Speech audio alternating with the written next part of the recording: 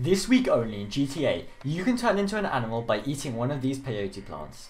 There are 76 different locations for the peyote plants as shown in this map. I posted this picture on my Instagram explaining more about it in the caption of that post, so be sure to go check that out for more info. They look like this and should be fairly easy to spot. If you're playing on controller, it'll start vibrating once you're near a peyote plant. When you consume the peyote plant, you will start hallucinating and pass out. And then you will spawn in as a random animal. After interacting with a peyote plant on land, you will turn into one of 20 land animals or birds.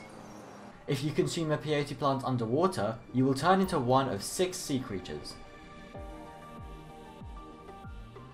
You can end the hallucination at any time, and the event also ends if you die or go in water.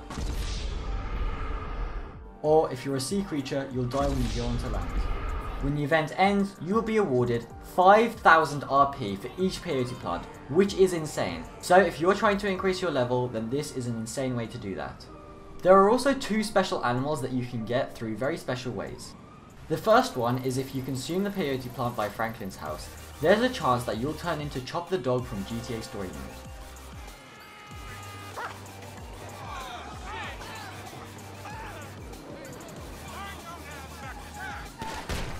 The next animal is even cooler, but is a bit harder to get. In Grapeseed at the base of Mount Chiliad, there is a peyote plant that can transform you into Bigfoot. However, you need to consume it between 3 AM and 8 AM, and the weather needs to be foggy. It may sound hard to get this to happen, but there's a link in the description of this video to this website, which gives you a weather forecast for GTA. You can use this to find a time when it'll be foggy between 3 AM and 8 AM, and it'll tell you what time this occurs at in real time so you know exactly when to hop on. There's a couple of cool things you can do with Bigfoot. Bigfoot has super strength and increased health, and it can swim and use weapons, but it cannot drive or enter buildings like it can in single player. The police also completely ignores you, so you can do whatever you want. The peyote plants will only be available for 1 week, so make sure to make the most of it whilst they last. They'll come back eventually, but who knows when.